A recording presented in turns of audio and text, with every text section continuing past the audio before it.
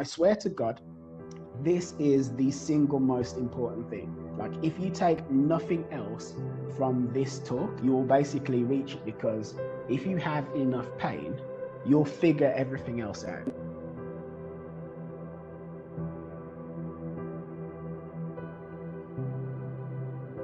The effort that you need to spend to go out there day after day, week after week, month after month, facing the rejection, speaking to women, having them ignore you, getting numbers and having them flake on you, all of this sort of stuff, getting first dates but there's no sexual tension, getting date number twos and then they say, oh, let's just be friends, going back to their place and she gets last minute resistance and she actually doesn't want to do it, all of this sort of stuff. How do you actually find it within yourself to go through all that crap? Well, the first thing that you need is you need a strong reason why.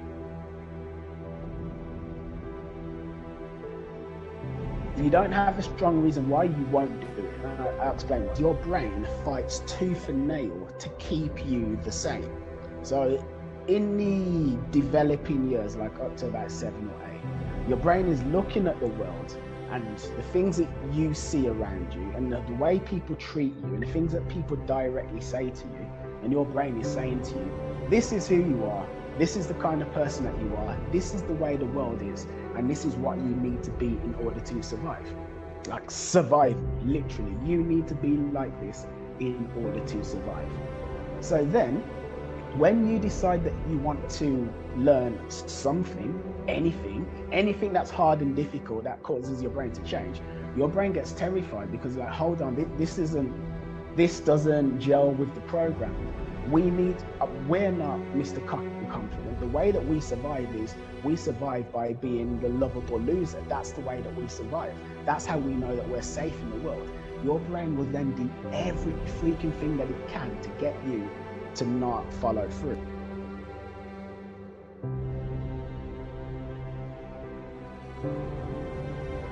The point I'm trying to make to you is you need to show your brain how staying the same is more painful than changing. But then you go, Ciaran, how do I actually do that? And then I say, bro, here's how you do that. Write down a list of all the ways that you have been raping yourself by staying the way that you are. And when I say a list of all the ways, I mean all the ways. You want this list to be painful as all hell. So some ideas off the top of my head, it's like, okay, no, not good with women, staying the same. What's that? So, oh crap, all of the money that I've spent, wasted on women, like trying to buy them drinks in nightclubs and they have the drink for a minute and then they just walk off. All of the money I've wasted there. All of the times when I was with girls. Let's say there's a time when you like a girl and your friend likes the girl, but your friend is the one with the balls, so your friend talks to the girl, your friend gets the girl. You really like this girl, though, really, you're almost like in love with her, and you have to watch your friend with this girl that you're in love with. Or times when you've been friend zoned, you know, when you were friend zoned because you weren't masculine enough, or you didn't have the courage to show your sexual side to this woman, and then she friend zoned you and just decided she didn't really want to be with you, but you're still friends with her. And you've got that gap, there's that gap in between you and her. You don't know how to cross that chasm. How do you actually cross that chasm? You can't cross it, but you're frustrated. You're frustrated, and maybe you're jerking off to this girl as well. Women who've taken advantage of you. Maybe there's women who, like, you constantly took out for dates and stuff, and you were buying them food, you're doing all this stuff, but they never let you get anywhere. Cast your mind forward to the future. You continue into the future. What's your life like?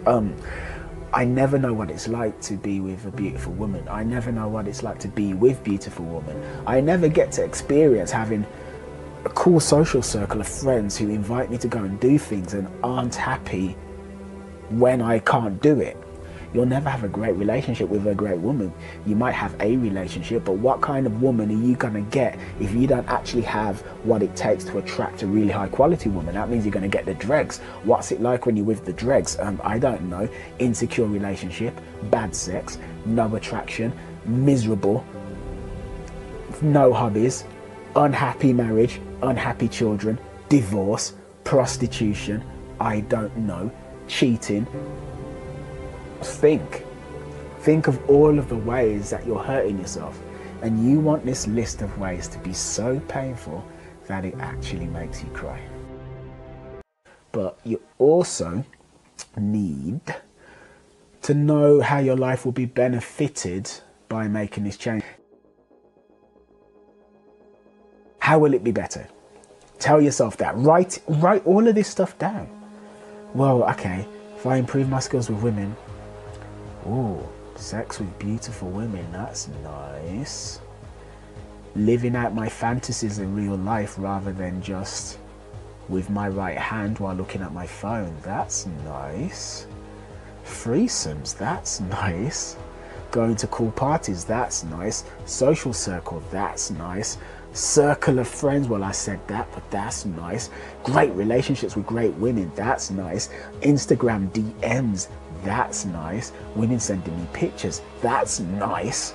Emotional connection, that's nice.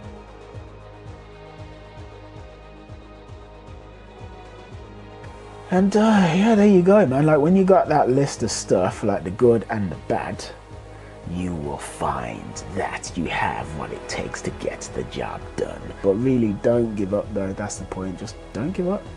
Don't give up. Do that list. Look at that list all the time as well. It's another thing. Look at that list. Like, you want that list to become internalized. It's not just enough to make those lists, those two lists, the good and the bad, and then to just throw them away. You want them to become like a part of your psyche, so that when you're in situations where you would ordinarily give up, you keep going. So that when you're scared to do X, Y, and Z, you keep going.